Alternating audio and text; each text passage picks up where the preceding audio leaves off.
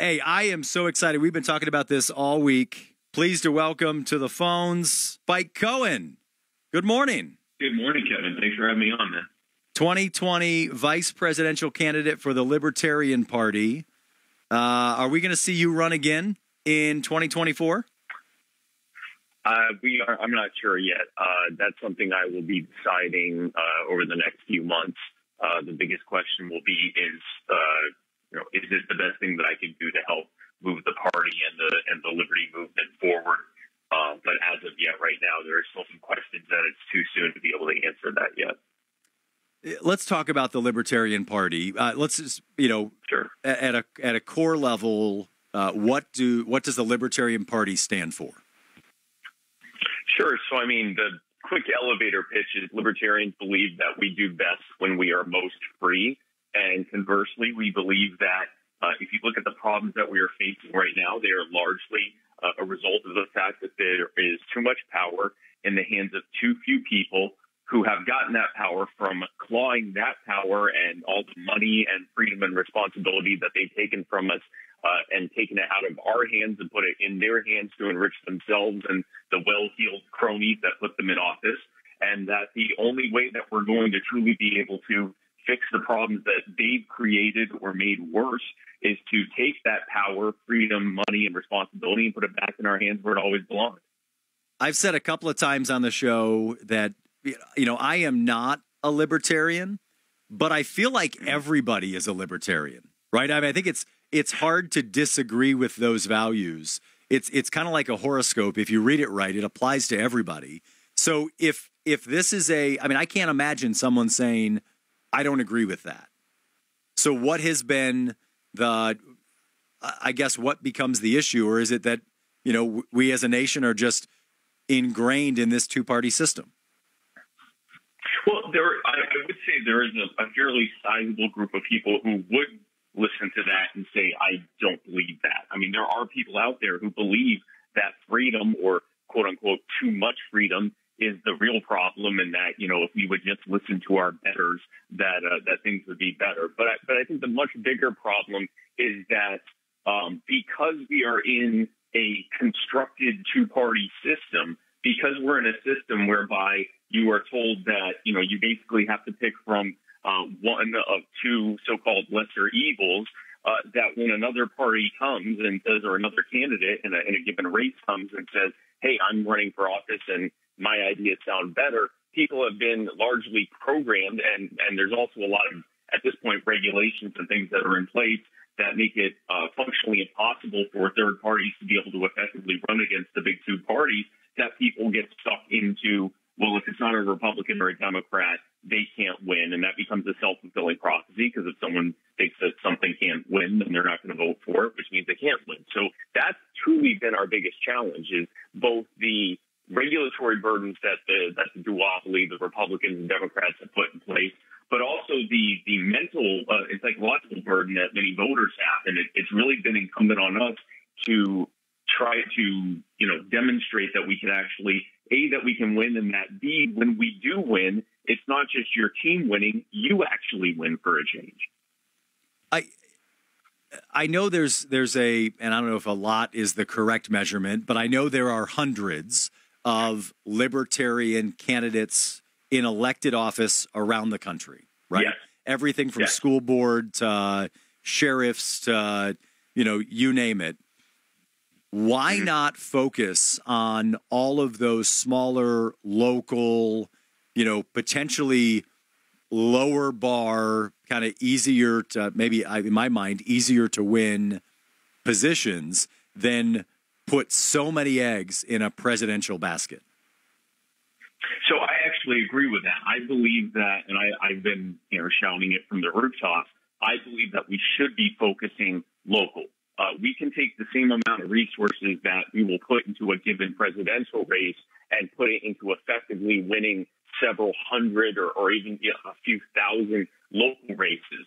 And because, a lot of people, long before they're going to vote for a libertarian in the White House or even the governor's mansion, for that matter, or for their local congressional race, They need to see how libertarianism works in their backyard. And that's also where we can show it the most effectively and acutely, because most of the tyranny that occurs on a day-to-day basis isn't happening.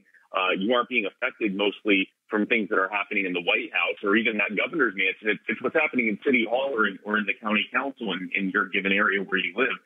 With that said, Kevin, the reality is there are many states where not only do we have to run gubernatorial candidates, Senate candidates, and a presidential candidate, but they have to get a certain percentage of the vote in order for us to even be allowed on the ballot. That's one of the many ballot restrictions I was talking about. So we're actually forced to run national and statewide candidates and actually perform to a certain level in order to even have those local candidates on the ballot as libertarians. So it's sort of this, again, that's one of the many restrictions that are in place, and it forces us into a strategy that doesn't necessarily benefit us. He's Spike Cohen, the 2020 Libertarian vice presidential candidate. Kevin Mullins sitting in for Fred Lefevre. Fred Lefevre in the Morning News. Fred will be back on air on Monday.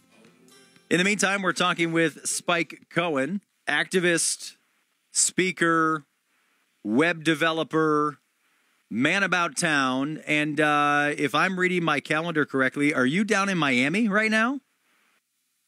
That's correct. I'm in Miami right now for a libertarian event called LibertyCon, which is hosted by Students for Liberty. And it's a really fun weekend event. We got Liberty speakers from all over the world, actually. It's an international organization of students and activists from every, there are over 100 countries represented here. It's a really cool event. We got an email. We talked about this a little bit, but got an email that says Els have at best played spoiler during the last few presidential elections. Isn't this the opposite of your mission or purpose? I wouldn't say it's the opposite, but here's the thing. If all we do is play a spoiler, which means that only a small percentage of voters are so disgusted with the system of just Republicans and Democrats that they have to choose from, that they will vote for us fully aware or mostly aware of the fact that we have no chance of winning at all, then that's an even worse condemnation of the two-party system, because it means that they'd rather vote for a candidate that they know has little to no shot of winning than the available options that they have. So if that were literally the only thing that we could accomplish, we would at least be a vote of no confidence, a vote of none of the above for the two candidates that the duopoly have presented. But no, that's certainly not counter to our core beliefs. We believe that you should have as many options as possible. If you're a nation of 330 million people being told that you have to choose from two corrupt politicians in every single cycle, not just for president, but every other race up and down the ballot, is absurd. And it has not served us. And it's only served the ruling class and the multi-billionaire, multi-million-dollar multinational corporations that own them. You ran in 2020 as the vice presidential seat for the Libertarian Party. What would you be doing differently right now if you were in office? Well, for one thing, if I were in office right now, I would stop trusting the corporate-appointed experts, and I would start trusting the American people to make decisions for themselves. And what that would look like is, obviously depending on the given office, that would depend on exactly what I could be doing. But if, for example, we're talking the White House, the first thing I would be doing before even talking to Congress would be looking at every single presidential order or emergency order that's been in place. Some emergency orders have been in place for longer than most of us have been alive, just to show how absurd government can be, that something can be an emergency for longer than you and I have been alive. I would look at all of those various presidential orders and start looking at them. And if the purpose of those orders is for anything other than to protect the lives, rights, and property of people, and if any of them was done outside of the mandate of what a president is even allowed to do in the first place, then it would go on the chopping block. And that would be well over 90% of the presidential orders that were in place.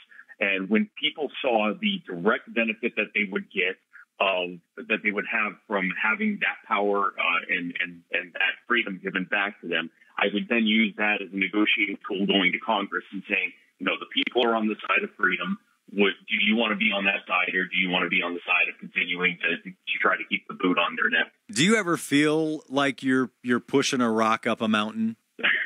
I mean, we have a system that is designed as a good cop, bad cop system. It is the system where you have to choose from one side that tells lies that you kind of like, but you know they're not really going to follow through, versus another side that tells lies that you really don't like, but you also know they're not going to follow through either.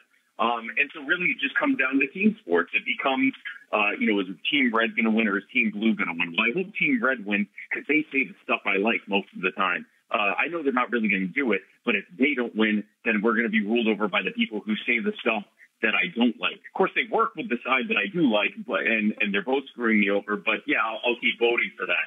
And yeah, I mean, it is a difficult road to hoe, but someone has to do it because if things keep going the way they are, there's going to continue to be more suffering. There's going to be another COVID regime in the future. There's going to be more pointless wars in the future. There's going to be more people whose lives are ruined because of bad government edicts. There's going to be people whose businesses are ruined. There's going to be people whose every aspect of their life is harmed because of an out-of-control government that seeks to rob us to enrich themselves. And so we have to do it. And we just keep pushing forward. All right. You are on the air with Spike Cohen. What's your name and what's your question? I just wanted to say, keep it going, dude, because the lesser of two evils is still evil, and it always will be, and the two parties suck.